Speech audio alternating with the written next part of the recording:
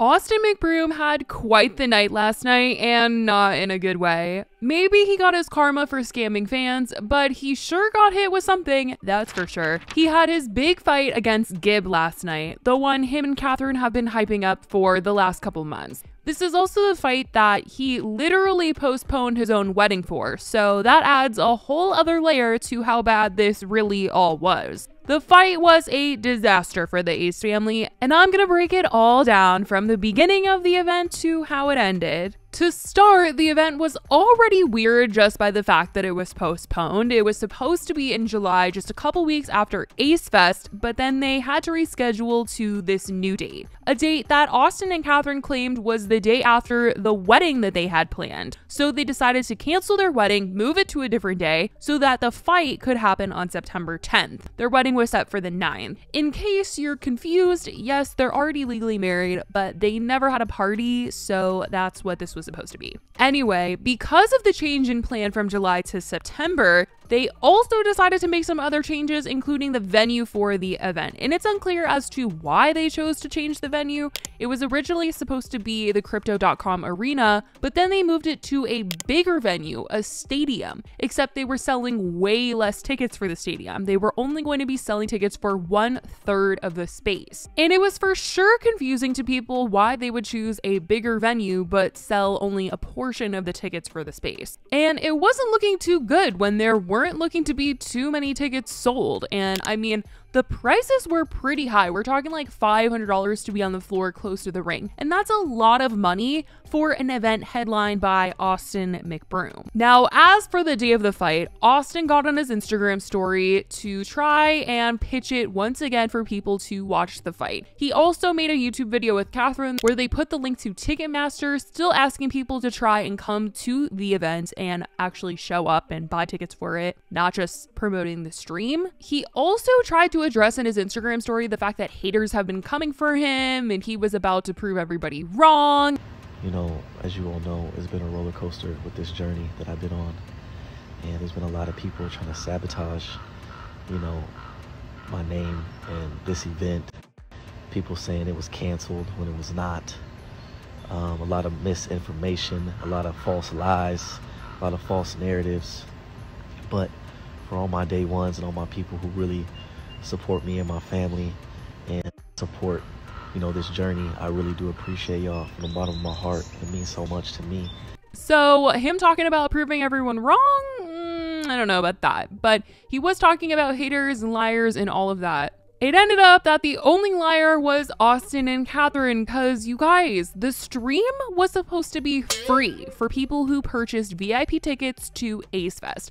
And this is a huge deal. I mean, I truly don't understand what Austin and Catherine think they gain by scamming the few people left still willing to spend money on them. But they literally said that you would watch Austin's next fight for free if you bought a VIP ticket pass to Ace Fest. It literally says it right there. They said it in their video as well. You also get to watch my next fight for free, which is coming up very soon. I'll be making an announcement very soon. Except they never sent out any sort of email. They never said what a code would be. Nothing. Not a word to VIP ticket buyers, which makes me feel bad for people who actually bought these tickets and like the Ace family and expect to be given these promises. That's just such a shame. So that's just ridiculous. And other people who bought a ticket to Ace Fest were wondering what the deal was with them not following through on this promise. Someone said, I bought Ace Fest VIP tickets and it was advertised we would get the fight for free as well.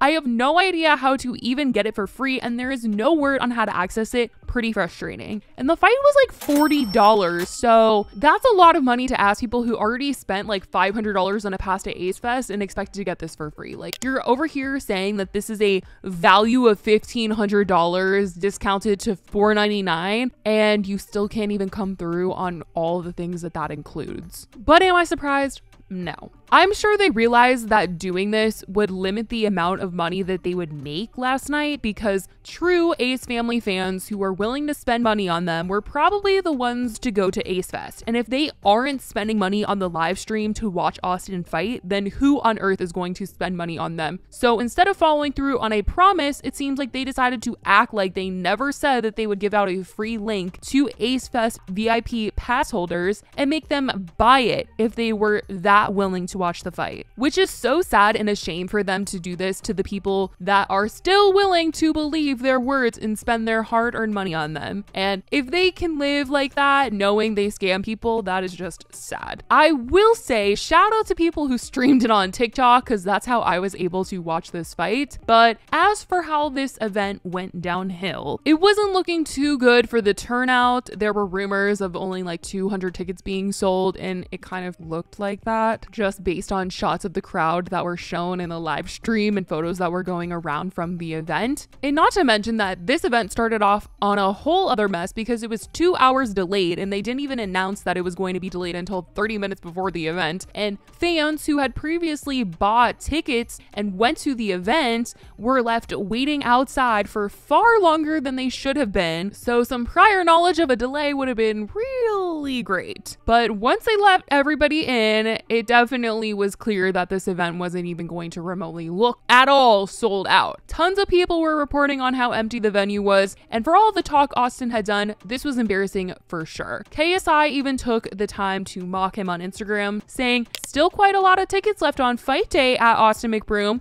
If you somehow manage to win, don't you dare try to come to me with some stupid offer. This event has shown your worth. You ain't on my level," which, if you guys don't know, KSI recently sold out his fight. Austin replied to KSI saying, "Don't you dare start making excuses already. Let's not forget, I'm fighting a guy no one knows who the F he is out here. I'm basically fighting myself." But KSI hit him back saying, "Your promotion has been shit though. Don't start making excuses now." People still weren't filling in the seats, even leading up to Austin's fight, the literal main fight of the night. And the internet was having a field day with the fact that the place looked empty. And apparently they did sell like around 200, 250 tickets, and they gave away 1,000 free tickets. Like they invited friends and family, and all those people got to go for free. And those are pretty much like the large body of people in the crowd were like people that went for free. But KSI posted a photo of the near empty stadium and said, "At Austin Mcbroom," followed by "End social gloves for good," and a photo of Gib. Others said, "POV, you're at Gib vs Mcbroom fight." Austin Mcbroom and Gib when they finally go out for their fight later. Now, when it came to the fight of the night, Austin, when he came out, it looked like there was some drama going on. He was stopped in his tracks and looked so thrown off by something that was said to him. And if you were watching the stream, they even cut the stream as he was walking out because of whatever was throwing him off. Just by watching the videos back and like using context clues, to my best guess, the guy that was bugging Austin worked at the stadium, and it sounded like he just didn't want Austin to walk out with so many people, and that was going to be a safety hazard because the guy kept calling over for LAPD and saying that he was going to charge Austin money, he was going to take his money. So I feel like maybe he was about to get fined for breaking some sort of like safety protocol that they had when he was trying to walk out with like 1 billion people next to him. But that's just what I think. But he definitely thought he was the man last night, because when he was walking out with YG and Tyga. And I think he got way too cocky about this event and his entire boxing career. And reality literally smacked him in the face last night when he ended up hitting the ground 5 times. 5 times he was down, and these hits were hard. And then they finally called the fight and Gib won. Someone left a comment insinuating that this was all karma for the last fight, saying those knockouts were for everyone that didn't get their checks at the first event. I also saw this other comment on someone's video who posted like a couple clips from the stream, and I want to read it to you guys and discuss it a little bit. They said,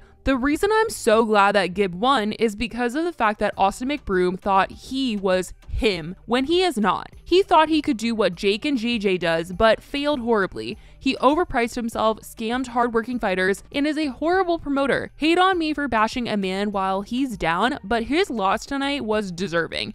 He thought he could play boxing and got smoked. I was a Gib doubter up until the knockout, but Gib showed heart, skill, and perseverance, which is great to see after his embarrassing loss to Jake back in 2020. I think Austin saw what Jake and KSI were doing, saw dollar signs, and let that take over. It seemed like he was putting work into training, but he was getting too carried away with thinking he was on the same level as Jake and KSI. I mean, if you look at their YouTube channels, they do have similar subscriber counts, but I think he looked at that number and thought that he would automatically get the same amount of money, the same amount of attention, the same amount of bodies in the stadium seats. He's a family channel. His audience is young kids and families, and that's just simply not the same audience looking to watch a boxing match. You need to pay attention to the demographic. I think Austin really thought, I have all these followers, they will come through for me, and didn't think about how much you really have to promote something like this and how his name might not be enough to carry an event to sell out. You'd think after the last fight, he would have realized people were not going to come through and purchase his fight like he thought they would, because the reason people did not get paid like how they were promised last time was because Austin overpromised payments, because he assumed based on everyone's followings that a lot more people were going to come through and buy the fight, come to the fight, but he failed to realize that demographics are wildly different for a fight versus whatever people are known for on whatever platform they have a big following on. I also think that if he just humbled himself and didn't start his own boxing event company, he could have majorly benefited from being under someone else's card. Let someone else take the reins. I don't know why him and Catherine time and time again are trying to run the show. Most likely because they think that they'll get the bigger check at the end of the day, but at what cost? Their reputations are not good, and people have realized how much they've scammed people, and it's for sure hurt their events and things they need people to show up for. If Austin fought under someone else's card, like if he fought under KSI, he would be in such a better position, not having to stress about a venue, paying people, getting people to fill seats, hiring every little worker, getting people to fight alongside with him, getting people to fight under him. All that extra stress could be taken away if he just humbled himself enough to fight under somebody else. And he would honestly probably get a bigger check at the end of the day, because I feel like they totally lost money on this event. Maybe this will all cause him and Catherine to reevaluate how they do events in the future, but who knows? Honestly, these two are so interesting when it comes to handling any kind of situation, and they always seem to have some sort of excuse for why something didn't work out. Or they literally get on camera and fake it and say, the event was such a success, even though we all saw what it was like. Now, I'll say that the internet wasn't the only ones to have a field day. After seeing Austin lose, Gib was very quick to tweet out no mercy, and KSI of course had to comment saying congrats fam at Gib. KSI also posted this Photoshop photo that was going around on the internet of